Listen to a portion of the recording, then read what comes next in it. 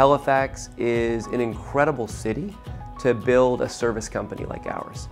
I think we have an incredible amount of talent coming out of some local universities that would really love to have opportunities to stay in the city. And some of the parts that make Halifax, I think, kind of a really special place is it's still small. You can walk around the city. It's easy to kind of commute and get around. And I mean, in this community specifically, there's a lot of awesome local businesses that really make it a special place to work.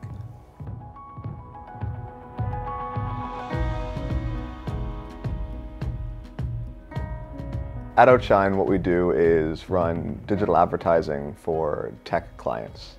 And then we use the data that those companies are collecting to run even more effective advertising.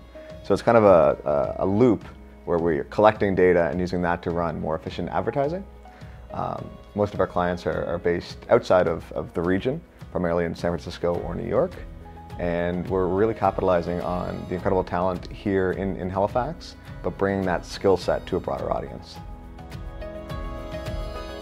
Misconceptions are that, potentially that you have to be like a nerd or like a data nerd or be like a mathematician or a data scientist. You don't need to be to consider yourself super technically advanced or technically savvy or have had previous experience in many things technical, I guess, to get into the tech sector in Nova Scotia. A lot of people think it's male dominated. A lot of people think it's nerdy and there's coding behind it, and then coming here and being in a majority female company, it's insane. And it's great, and we're really breaking barriers. And so I think Outshine is redefining what a tech company looks like.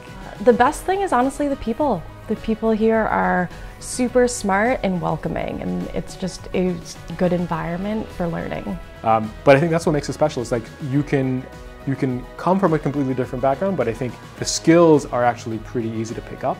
And as long as you have the right mentorship and the right kind of training, you can definitely start to get into the sector here.